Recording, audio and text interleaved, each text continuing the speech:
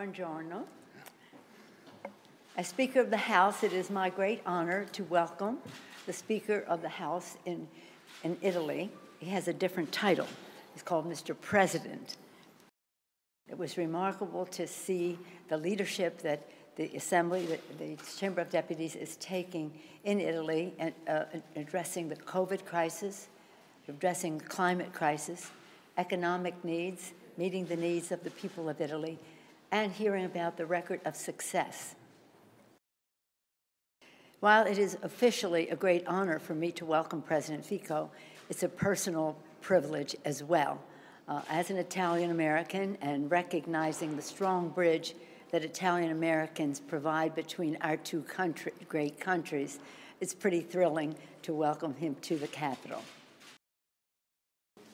Every chance I get, I want to convey the gratitude of the American people to the government of Italy for its hospitality to our men and women in uniform who are there. Italy is our best friend in NATO. It has been a place where we have had our military, our Navy, every aspect of our military present there, and in addition to that, our values represented. Buongiorno, good morning.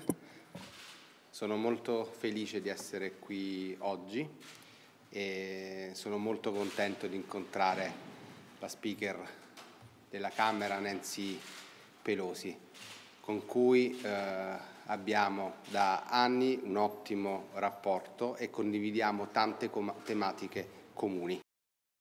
Io credo profondamente nella diplomazia parlamentare e oggi anche questo incontro lo dimostra in pieno e rafforziamo oggi ancora una volta i rapporti di amicizia e di forza che l'America e gli Stati Uniti d'America e l'Italia possono avere insieme, e i parlamenti possono essere senza dubbio un vettore di sviluppo del dialogo e della cooperazione fondamentali.